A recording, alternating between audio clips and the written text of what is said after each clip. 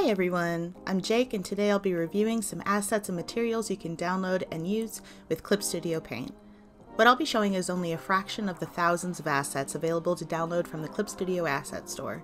Some are paid, most are free, so join me today as I review 4 of them to create something fun. All of these shown are from Clip Studio's recommended assets page. For more video reviews and tutorials, check out the links in the description. First on our list is the free Hoarse oil Remake brushes. It's a very soft, textured, pencil-like brush that can be used for sketching, line art, and coloring. For this example, I tried it out for all 3. For both the sketching and the line art, due to its low density, it's great for line weight control.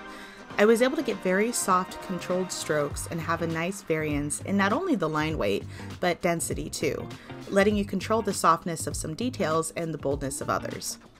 I could control its weight and density with pen pressure alone, but if I wanted to dedicate 100% to a line, it would just take a few strokes to achieve it. This brush is great with line art alone, but with some adjustments, it's a great tool for color as well.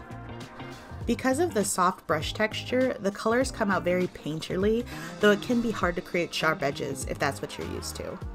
It's also best to block out the colors you want underlying your piece before you dedicate time to color, so as to avoid any accidental transparencies because of this brush's lower density.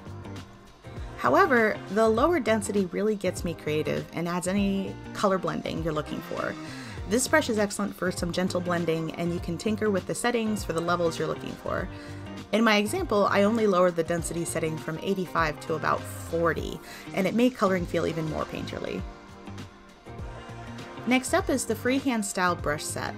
This free brush set is specifically tailored to make straight lines appear hand-drawn, which can really bring the art to life.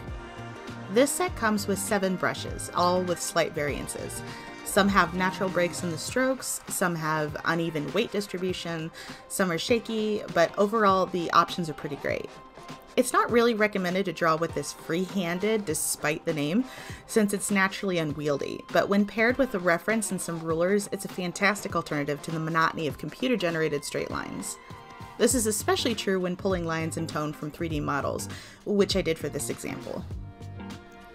This set is perfect to use for replacing lines when converting 3D images to lines in tone, finalizing the lines into a vector layer, and then adjusting the layer's brush settings and replacing the default with any of the freehand style brushes. With some final size adjustment, you can get some really cool results, and it can be as messy or as clean as you want. As an artist whose backgrounds can look a little too clean and too clinical, this helps add that level of authenticity and traditional back into my art.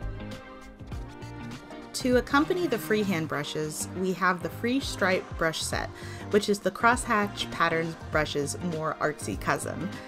It comes with 3 brushes, stripe, blur, large stripes, and triangle shaped stripes. This brush is fantastic for blending your colors and creating a bit of texture to your piece. It makes me think of impressionist art, and paired with the freehand brush set, it gives a fun coloring book feel. What I enjoy most is that its crosshatch pattern not only adds to that painterly texture, but combined with its blending feature, can break up the monotony of color transitions, such as a gradient fade. Overall, this particular set is ideal for coloring background elements, and if you like messy and stylistic impressionistic art, then this is definitely a brush to add to your collection. Finally, we have a free watercolor texture set to really put this art together. This download comes with 36 unique realistic watercolor textures in high resolution. 18 are in color and 18 are in black and white. These can be used to replace a bland white background or to be overlaid atop an existing one to give it more life, as I did here. These are all image sets that can be resized to however best fits your canvas. Paired with the large collection of layer blending options, you can adjust the textures as you see fit to add harmony to your art. I love the range of colors and the overall dreamy effect of this particular asset, and accompanied with the freehand brush and the stripe brush, it really brings the piece together.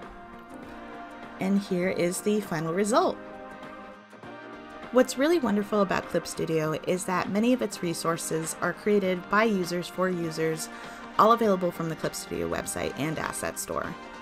Although I believe ultimately the tools don't make the artist, Clip Studio makes the art process incredibly streamlined and user-friendly for beginners and masters alike. I hope you found this video helpful, and I wish you luck on your artistic journey. Thank you for watching, and until next time.